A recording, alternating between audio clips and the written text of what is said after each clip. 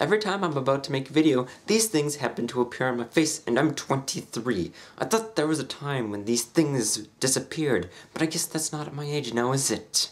I'm gonna talk about something that I don't know if it's a thing or not, but I'm gonna make it one if it isn't, and I'm gonna call it your internet life. The definition of your internet life is obviously the life that you live on the internet. And depending on how you go about doing things on your internet life, it could be different or it might not be different from the way you live your normal life.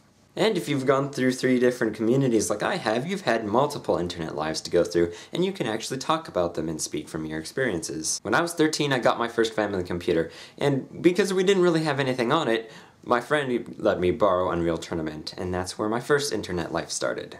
My handle, as you would call it, would be XTS Carnage, XTS being the clan tag that I had, and Carnage coming after an episode of Spider-Man that I watched that had Carnage in it. I became friends with a lot of people who were older than me just because the game was rated M and not very many younger people were supposed to be playing such a violent game where you would see arms flying off everywhere and people would just splatter everywhere and there would be nothing left. That being said, me and my clanmates kind of grew apart when I wasn't able to go on to the next game, Unreal Tournament 2003, while the rest of them expanded off and went to that game. I was left kind of in the dust and I didn't really have anyone left to play with. I wasn't really able to keep in contact with them because this was kind of in the day and age of where forums were the big kind of thing, and with forums being the only mode of communication, I couldn't really talk to them on a regular basis, so we kind of all fell out with each other. But recently I got in contact with my old clan leader through Facebook, and that was awesome. It wasn't until a few years later when I joined my next online community, and that was based upon another video game. My youngest brother was playing RuneScape at the time, and then he got introduced to this game called Gunbound.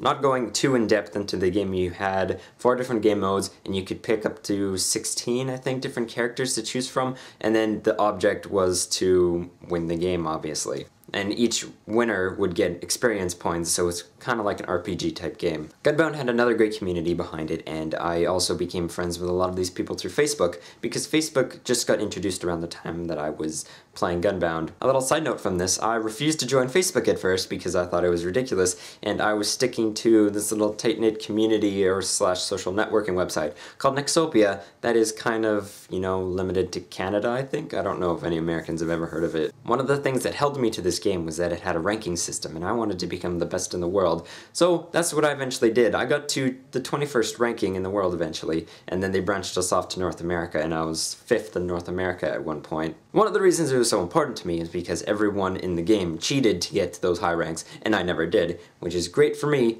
but bad for my grades at school because my first year of university marks were not the best because of this game.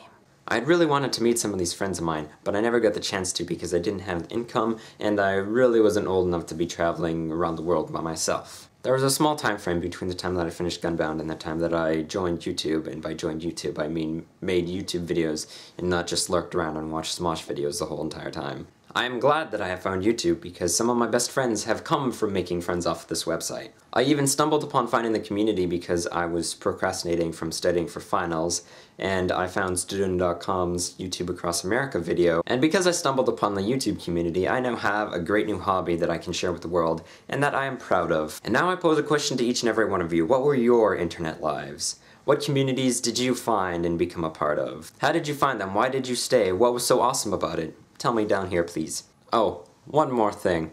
Alex? Time's ticking, bro.